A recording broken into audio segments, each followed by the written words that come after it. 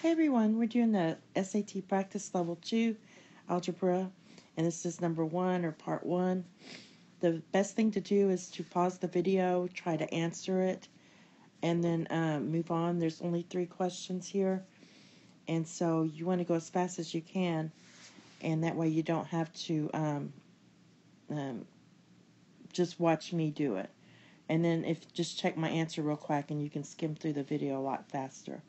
So basically, in a question like this, it's basically a matter of just plugging in your C here and then solving. So we have B equals square root of 5 over 1/3. And recall, this is like saying square root of 5 divided by, 1/3, which is the same as square root of 5 times 3. So this is B is really 3 square root of 5. And so what are we solving for A? So you just plug in B back into this equation. So you get A equals 3 square root of 5 cubed, which equals 27 times 5 square root of 5. Remember, square root of 5 times square root of 5 times square root of 5. So these two equal 5. Then you have that, and then you plug it in the calculator, and you get approximately 301.87. Okay, so the answer is E. All right, next one. This is exponent 1. We're always going to have one of these on actually the level 1 and level 2. So you need to know your basic exponent properties. So, and they're saying that D, if you multiply D, E, and F, it can't equal 0. They have to tell you that because if it did, then you'd have a denominator 0, which is undefined. So basically, let's go ahead and take care of the denominator first. And again, you should pause and try to do this on your own, but I'm going to just take care of the denominator. So I only put 3 videos per section or 2 because I'm going to kind of go over this a little slower.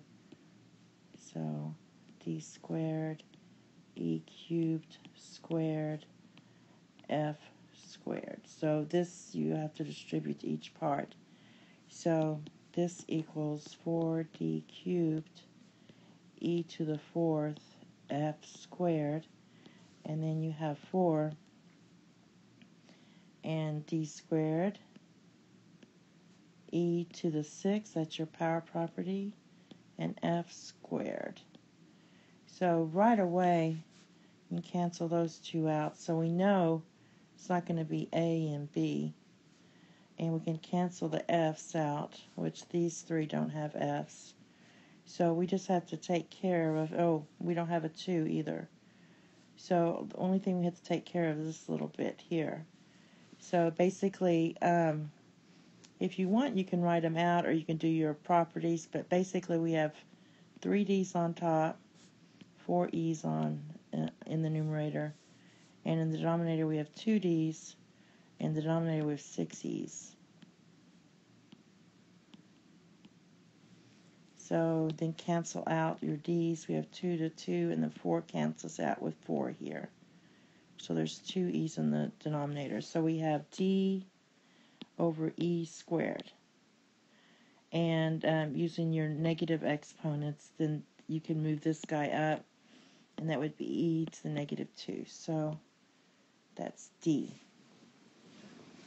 And the last one is, I'm going to do this both ways. You can use long division and or synthetic division. So I'm going to use synthetic division first, and we're basically looking for K here, and we're dividing by G minus 2.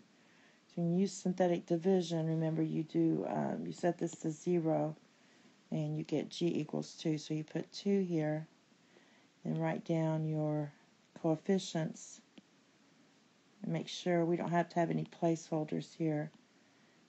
and k is a constant, so you put the k. Now, you set this up the way your teacher taught you, but this is how I do it. You bring down the 4, then you multiply, and our remainder has to be what? 27, and recall that the remainder has to go here. So you multiply and you get 8, you add, -3 plus 8 is 5, and then you multiply 2 times 5 and you get 10, and you add and you get 11. 2 times 11 is 22, and so when you're adding, k would have to be what? So k would have to be 5.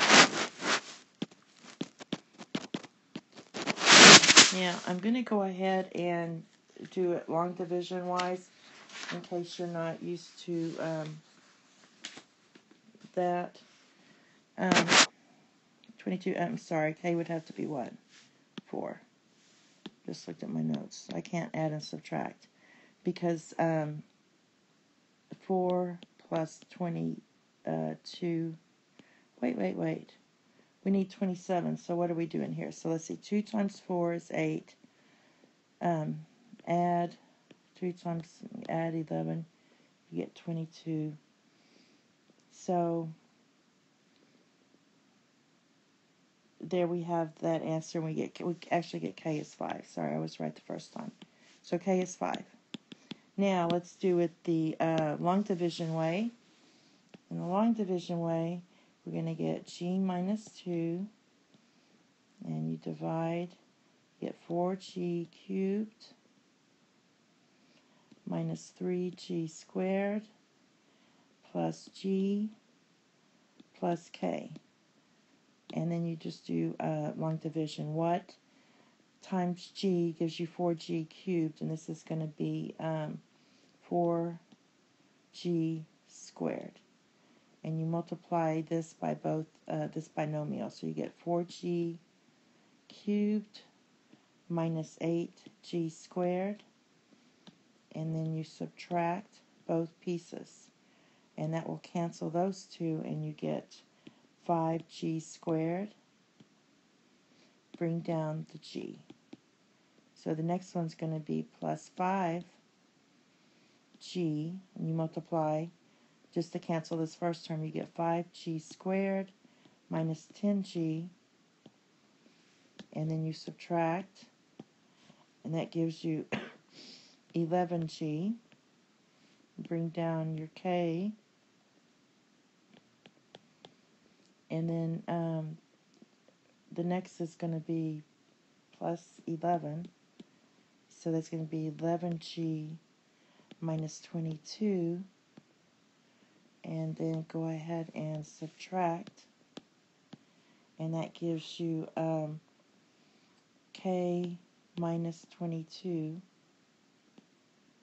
and the question says the remainder has to be 27, so we're going to do k minus a negative 22 equals 27, so k equals 5.